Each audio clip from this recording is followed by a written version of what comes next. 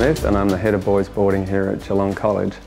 When I walk out the steps of Mackie in 5 weeks' time, I'll close the door on what's been a really significant part of my life. I'd like to leave Mackie confident in the knowledge that it will continue to grow and prosper. So please join me in supporting this important project.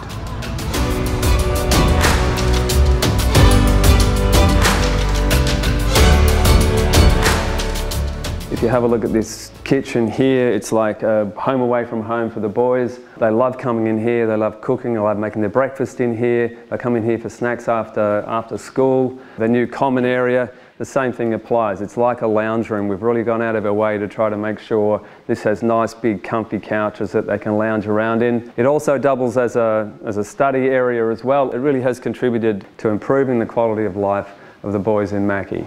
I'd like to thank all of the past boarders who contributed so generously to the refurbishments in Mackie.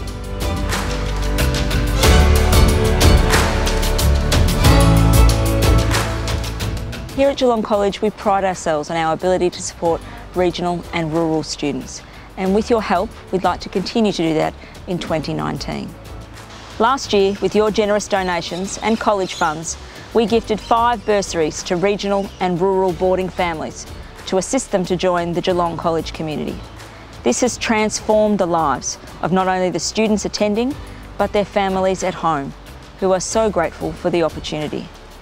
But we know there are still many families who would love to continue their tradition at college, or begin one, but simply can't for financial reasons. Our vision is to offer 10 boarding bursaries to boys and girls from years 9 to 11, beginning their time at college. As head of girls boarding, I have the great privilege of seeing the contribution that these scholarships afford these young women.